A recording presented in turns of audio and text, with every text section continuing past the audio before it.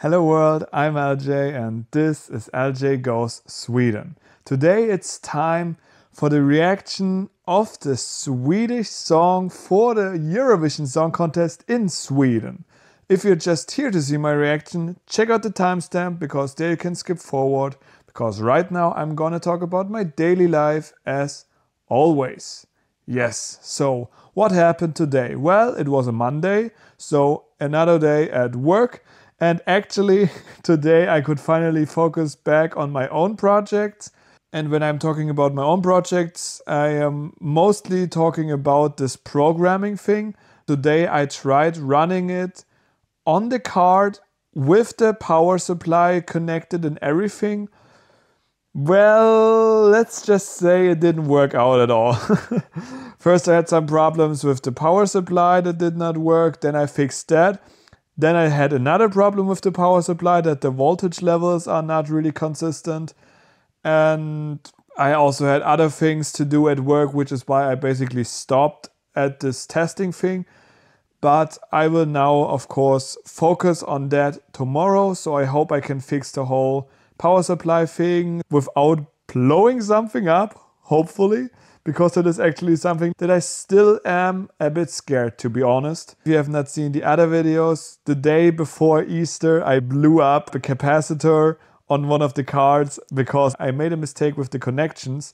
Yes, and that was actually already all that happened at work. I had another idea about my whole Tesla buying dream or not buying, because I got kind of scared about the whole situation with used Teslas, and let's just say their repair costs might be bad, might be not so bad, but it depends of course on the person who drove the car, how careful, and what do you guys think? Would it be worth buying a used Tesla from like 2021 with 60,000 kilometers or more, which costs still around 30,000 euros, so 350,000 crowns?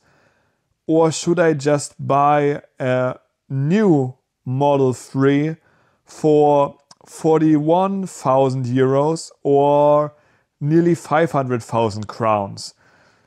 Because I don't know how much the repair costs are for the used one, but I know at least with a new one they are under the guarantee. So yeah, that's the thing I'm currently thinking about. And that is it for today. So now let's go straight into the reaction for the song from Sweden. Hey guys, I'm LJ and today I will be reacting to Marcus and Martinus with their song Unforgettable, which is this year's song for the Eurovision Song Contest from Sweden in Sweden. So what do I think about the song already beforehand? Well, I have watched all those Melodifestivalen shows because I am living in Sweden. If you're interested in the whole national performances from Sweden, so the Melodifestivalen, all those shows, I have done some videos about that, also with reactions. You can check them out right there. And yeah, but as always, now I will react to the song first, then I will give you my opinion about the whole thing, and in the end I will give a point rating, ranking from 1 point to 10. But now let's go. So first of all, what I can already tell you guys, I really like this stage setup.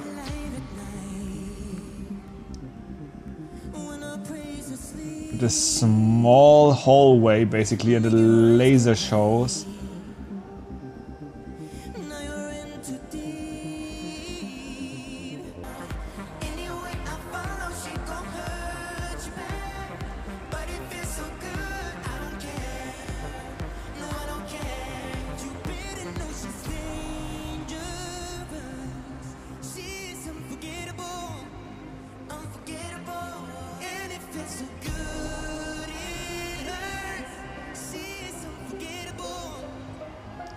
Oh, she's unforgettable. So this part is really awesome with this whole performance on stage and this music. Dim dim dim dim dim dim dim dim dim dim.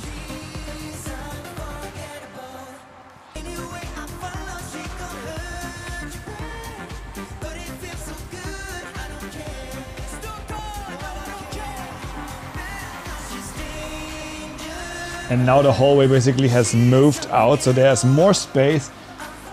I really, really like their stage performance. Has some type of Matrix vibes.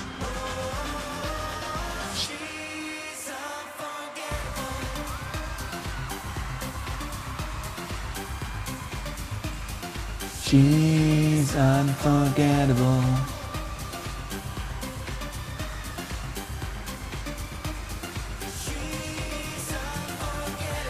But now I already have to tell you guys, this is the part that I don't like at the song. Like, for me this feels like it's a build-up. It's building up to something and I'm waiting on it. But as you guys know, if you have listened to the song already, nothing is coming. It's unforgettable. And that's it. So, well. Marcus and Martinus. I will give a short recap on the things that I already told in the other videos. So, when I was listening to that song for the first time, I was like, whoa, that's awesome. As I already said during the reaction, I really like this whole playing with the light. Everything is dark. It's a very tight hallway and you don't have so much space to move around there. And then the hallway, basically, or like the walls move away and you have like all those dancers. It's a cool song and it's really catchy. But based on the whole Melodiefestivalen, Marcus and Martinus were not my first pick. There were other songs that I felt like they would be more entertaining and a bit cooler representing Sweden this year as they are the hosts. Because I always think like if you have won last year, the chances of winning again are very low anyways.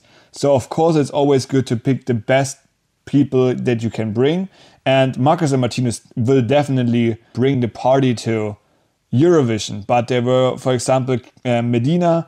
That was a really, really good, positive party song that I would have enjoyed seeing at the grand stage in Malmö. Or other songs that were just impressive. For example, the one from Lisa Ajax or from Daughter. But that's something else. Okay, so we have Marcus and Martinus.